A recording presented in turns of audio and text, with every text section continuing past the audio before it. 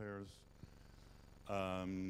Besides many other things, Beate is also a librarian, but she doesn't work in the library, but in one of the German regional library consortia and library service centers. This one is KOBV in Berlin-Brandenburg.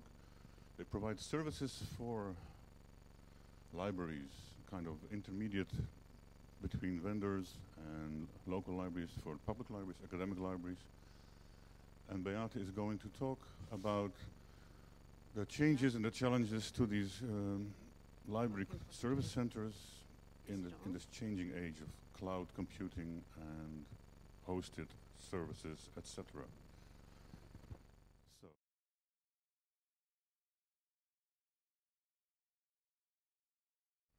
Okay. First of all, I apologize a little because as English is not my native tongue, I have to read a little bit.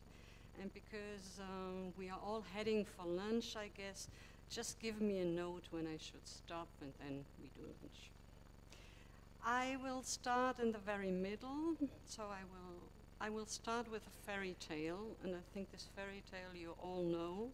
It's the fairy tale of Snow White. So, you all know the fairy tale of Snow White, the 7 little dwarfs, the boys, the peacocky queen, and the mirror that never lies. So, mirror, mirror in my hand, who is the fairest in the land? And the mirror always replies, my queen, you are the fairest in the land.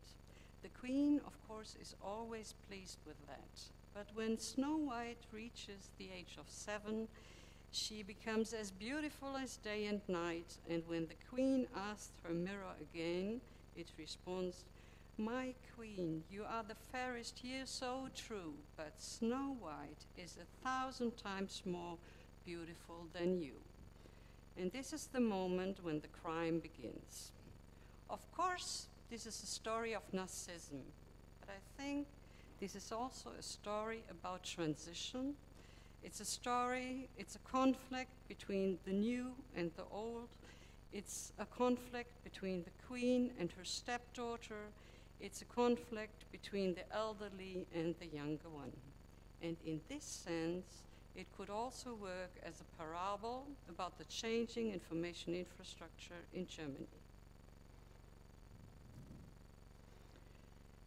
The role of the magic mirror in my story is taken by the German Science Foundation and the German Council for Science and Humanities, called Wissenschaftsrat. These organizations are acting as external, independent evaluators when it comes to questions such as what makes Germany as a whole sustainable as a research location? Why do we need these evaluators?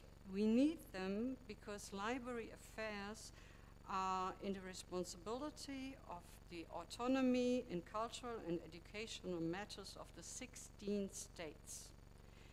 So in 2011, the 6 German library networks, library consortia, have undergone evaluation by the German Council of Science and Humanities.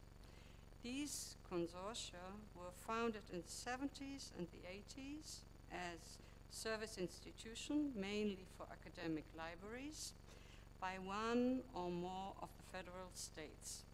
And since then, these consortia are the kind of technical backbones of the academic libraries in Germany. And actually, they're doing pretty good services. But what did the magic mirror say? The magic mirror says, my dear library networks, you are the fairest here, so true, but there are new responsibilities waiting for you. Actually, the statement was very clear. I quote, the regionally aligned structures of the library networks in Germany demonstrate serious weaknesses, in particular in the development and offer of innovative services for an efficient information infrastructure. Second, The potentials available in the network as a whole are not sufficiently exploited from a national perspective. Third, in the entire network of consortia, a primarily functional and bindingly coordinated distribution of tasks should be developed. This was hard stuff, actually, but I still have one more. The aim of the integration of catalogs and services that have so far been regionally organized on a national and international level is to avoid redundancies and a complexity of indexing structures that is no longer required today.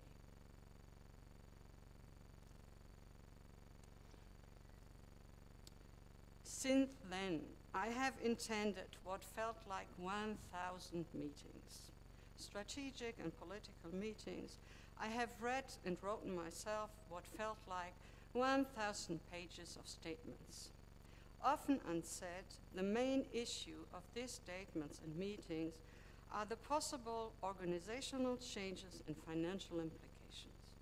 But now I will do my moderator, me, and also you a favor, and I will try not to talk about politics, at least not so much.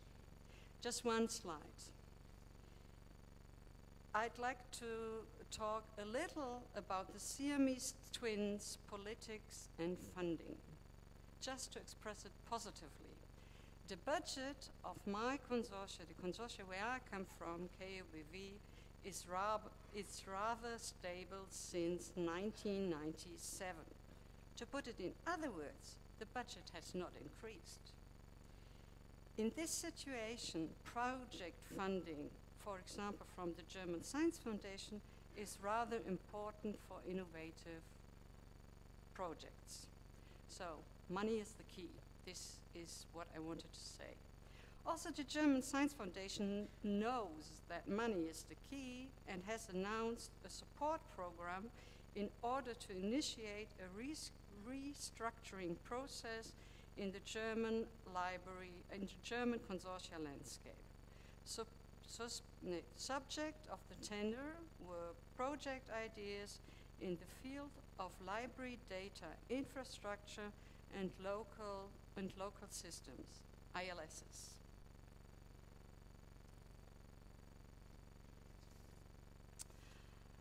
So I will not try to talk about politics, but instead of more general concepts. And I think the underlying concept of what we are talking here is the question of redundancies. So I'd like to talk a little bit about redundancy and uniqueness. So what are we talking about when we're talking about redundancies? I think we are talking about redundancies of data. So data have been which are created more than once and are maintained and indexed at multiple locations. When you are thinking about logs, for example, redundancy is a concept. So we need redundancy as a safety bottom in the sense of double stitched is better.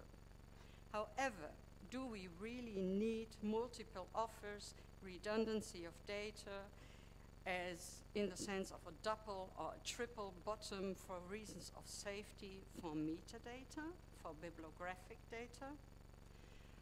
I say from my experience that the stock of an average academic library is anything but unique. Also, those metadata are anything but unique. The overlap is, this I can say from our consortia, is between 70 and 90%. Unique holdings are basically limited to rare books and to self-publications. By the way, this is completely different in archives and museums.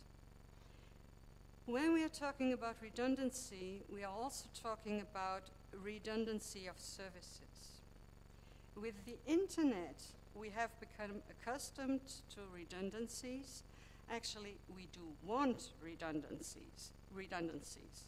Library holdings are meant to be available and visible in various environments, in the website, in the OPAC, in Google, in WorldCat, in virtual research environments, in the sites of cultural heritage initiatives, and in Wikipedia.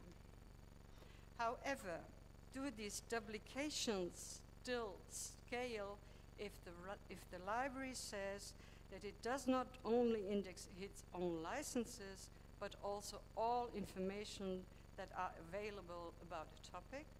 I think then we have to think about redundancies again. Back to the German situation. In Germany, what is lacking is a central data hub for this total stock of literature available in German libraries. When you want to know what is available in German libraries, you have to search 6 to 7 locations, the regional consortia and the National Library. By the way, also when we are talking about open data, this doesn't help. There are still 7 hubs.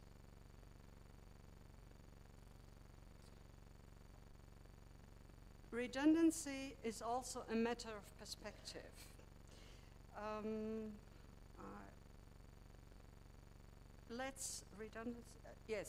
Redundancy is also a matter of perspective, and it's a matter of economics. Let's take the printer as an example. Where should the printer be located? I think this printer example, you have it in every institution. Should everybody have a printer for 60 euro at his own place? Should the printer be put on the corridor for 1,200 euro for 15 people? Do we want a printer for the entire working group of 30 people and we have to pay 4,200 euros for it? Or do we buy a printer for each building for 100 people? Or do we want to have a printer for 500 people for the entire organization, but we have to pay 300,000 euros for it? Or do we print in the cloud? What do we want? By the way, the number of users from 1 to 500 or even more is roughly corresponds to the numbers of meters you have to walk to get your printout. The answer is not easy. The answer changes because prices are changing and also because requirements are changing. What is quite important to get an answer is also whom you ask. If you ask your IT manager, he will tend to favor a central solution, as will be the library director. Whereas when you ask the researcher, he will say, of course, I want my printer just next to me, near to me. I think because redundancy is also a matter of reference. I just want to say a few words about this because I want to get over this. I think when we are talking about redundancy, we have to make clear where is our reference value. Is our reference value regional, national, or international, or even local? And I think we have two things going on at the same time.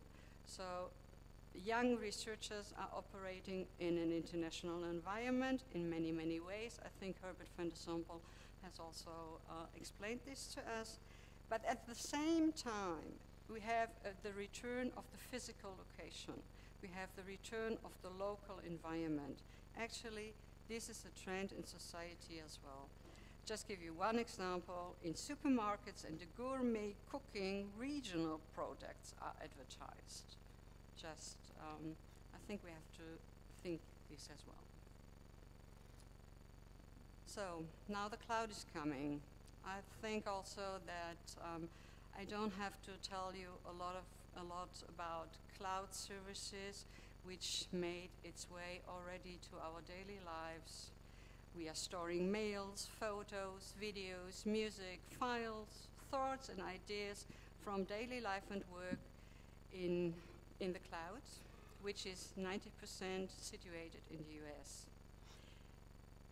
I think it is important that cloud services will also make their way into the sciences.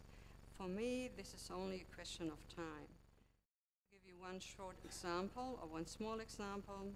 The Technical University of Berlin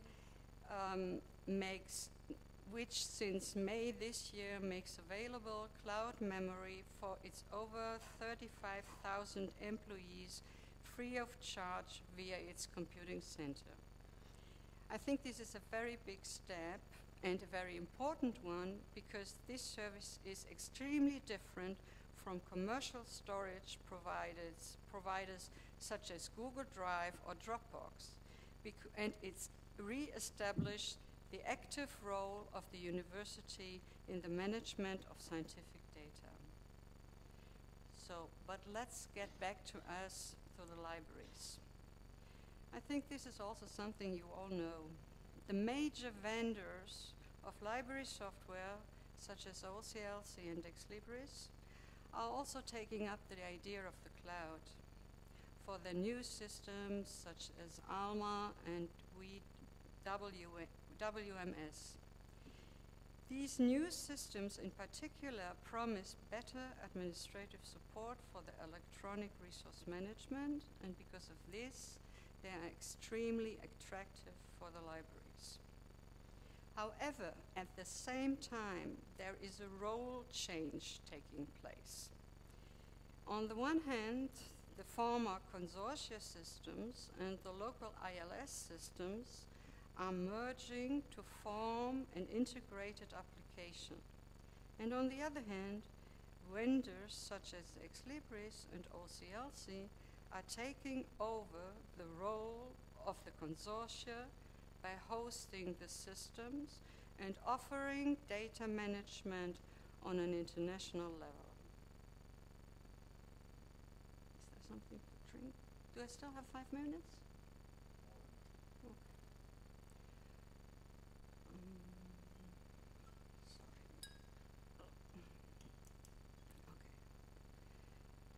So what is now happening in Germany in this situation? In the response to the demand for the reorientation of the consortia structures in Germany, 3 out of 6 consortia have decided to give up their own databases in the medium run and to reinvent themselves in the emerging library cloud systems. This is quite a big step. As an example for Germany, the KUBW, the Hessian and the Bavarian consortia, these are approximately 150 libraries, intend to build the foundation for a structured migration into WorldCat on the one hand, and into the ALMA cloud by Exlibris on the other hand. This will make it also necessary that international environments open themselves up for local specifics, for language specifics, but also for our language-specific authority files. Why this step? The solution is intended by libraries that want to migrate their local systems and aim at efficiency gains due to the new applications. What is happening is that the reference frame is transferred from the regional perspective to the international level. And on the international level, I mean, this is an international conference, new cooperations between the libraries become possible. What is quite important, against the background of the federalism, but also against the background of the autonomy of universities, a uniform cloud solution for Germany is not realistic. Even in our very small consortia, we have to expect heterogeneousness. Whereas the current RLEF users are flirting with ALMA, CSIS users get attractive offers by OCLC. Thus, also in our small region, Berlin and Brandenburg, we will probably have not only one cloud, but two. From the data perspective, this means that we still will have data redundancy as long as we are not able to create a unique identifier that applies across clouds. In addition, intentionally, because we want this, redundant data storage will continue to exist. Why? Because we still want a network of open data conceptually, which is intended on a national level, where data will be supplied from several clouds. And this data pool will then provide the basis for national services. There are many, many questions, more questions than answers actually. For example, what is open is the role that open source initiatives such as Koali will play in this scenario. But there is no doubt, however, that they will play a role, an important one. Another aspect that is also still open is the new role of the central offices of the consortia in this scenario. Are a consortia level and an intermediary facility, such as a consortia, is this still required between the vendors and the libraries? And if yes, what is the added value from the perspective of a library? How many? 5 more?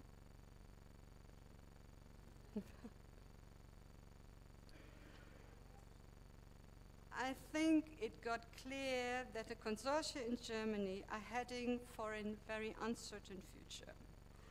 I said it already, many more questions than answers. So what is the best way to behave in such a situation?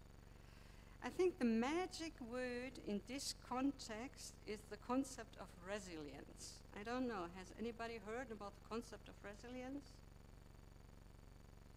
Yeah, he had my talk before, so this is why he heard that.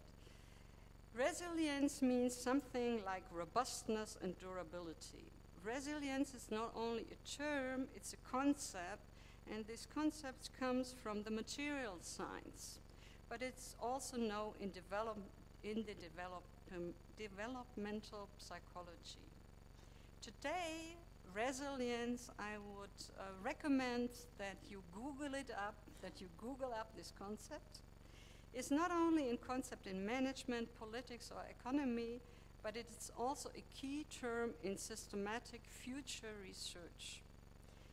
The idea is that living systems are inherently not orderly, as our taxonomic view of nature likes to present. They are highly fragile, stable. I put it in a nutshell, and I quote Andrew Solly.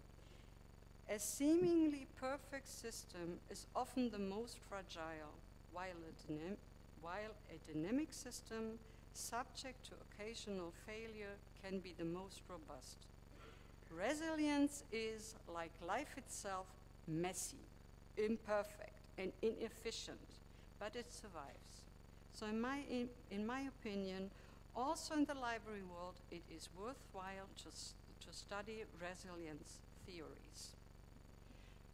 In our small consortia at KOBB, we are trying to practice resilience by facing reality. Library clouds will come, and tasks and roles will change.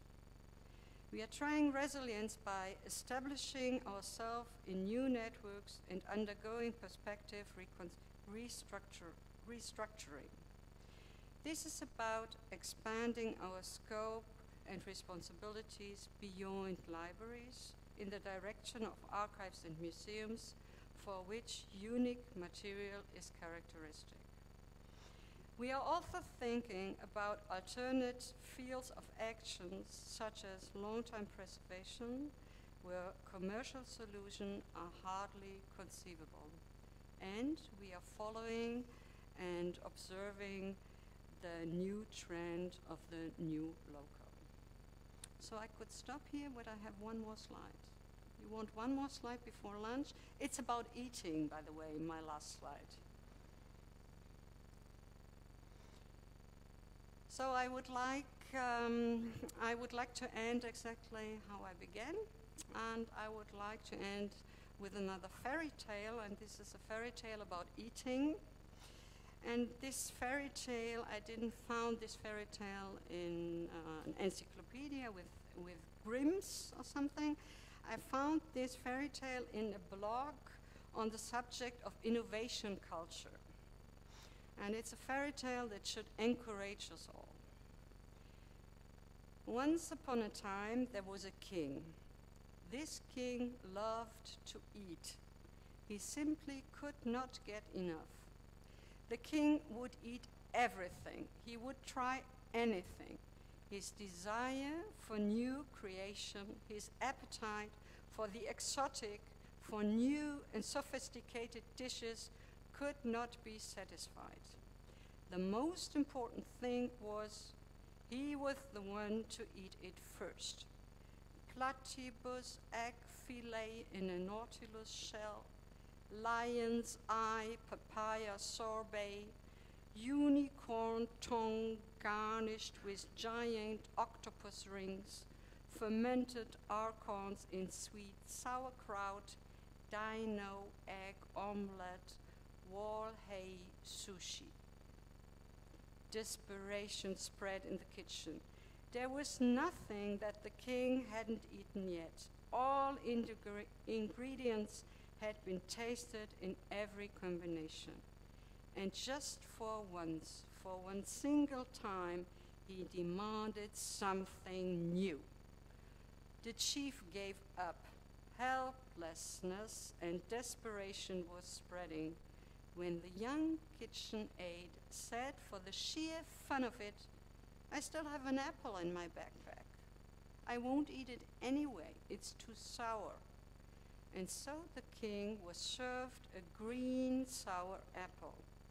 The king was delighted, had never ever experienced something so beautiful, such as fresh, new taste. As a reward, the whole kitchen team was given a pony farm on which they all lived happily ever after. How to translate this fairy tale into the library world, I will now leave up to you and to the discussion during the conference. Thank you for listening.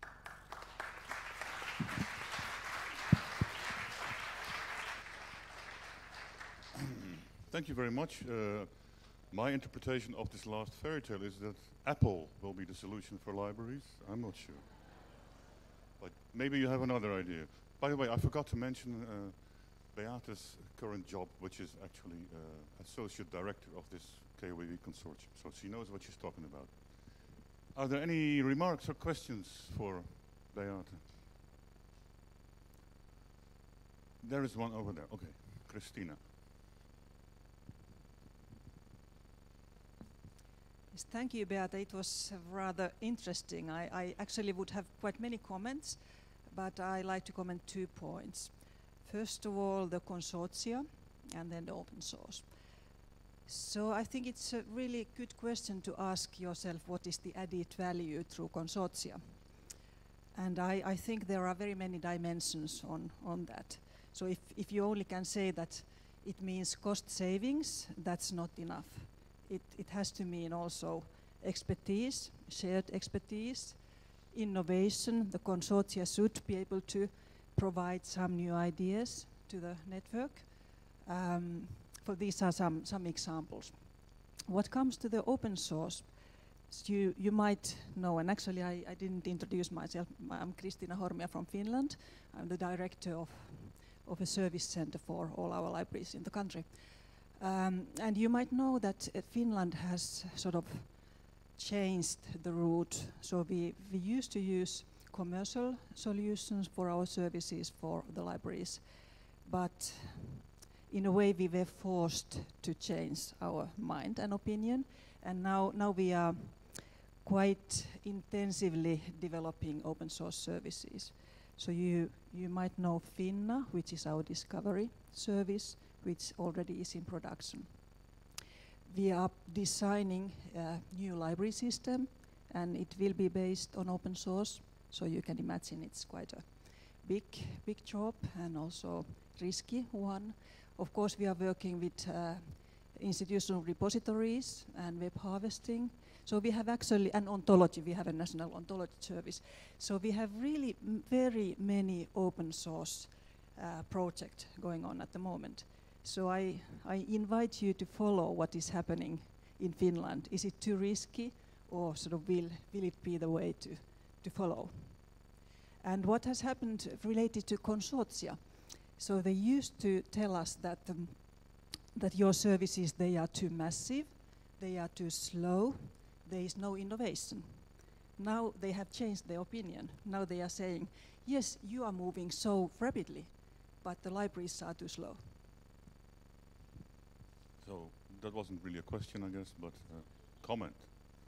Do you want to comment on Christina's comment? Okay.